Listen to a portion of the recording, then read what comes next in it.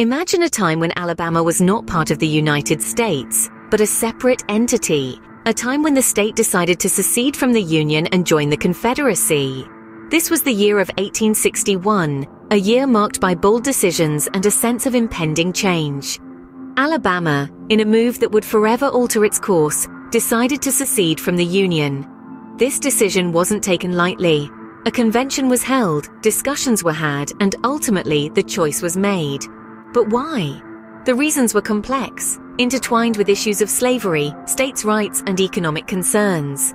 Notably, Alabama didn't just join the Confederacy, it became the birthplace of it. The Confederate Constitution was drafted and adopted in Montgomery, Alabama's capital, embedding the state in the very fabric of this new political entity. This was the beginning of a tumultuous period in Alabama's history, a time when the state found itself at the heart of the Civil War. As the war raged on, Alabama found itself on the front lines, both as a battleground and a significant contributor to the Confederate war effort. The state hosted pivotal encounters such as the Battle of Mobile Bay, where a daring Union naval blockade was met with fierce Confederate resistance.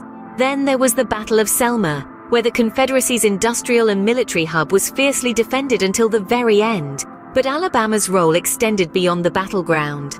The state was a bastion of support for the Confederate cause, providing not only troops but also crucial supplies.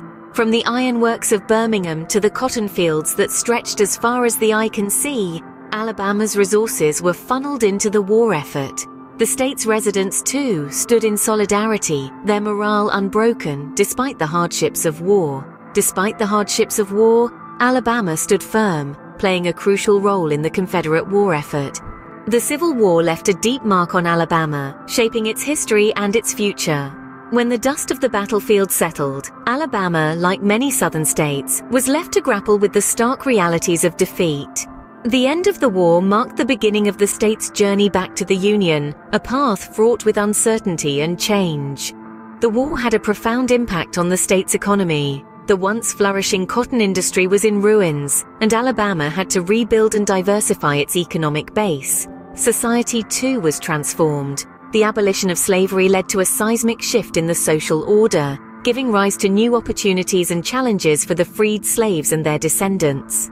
In the political landscape, Alabama's reintegration into the Union brought about significant changes. It was a time of political upheaval, as Alabama sought to navigate its new reality within a changed nation. Though the Civil War ended over 150 years ago, its echoes can still be heard in Alabama, a testament to the state's pivotal role during this defining period in American history.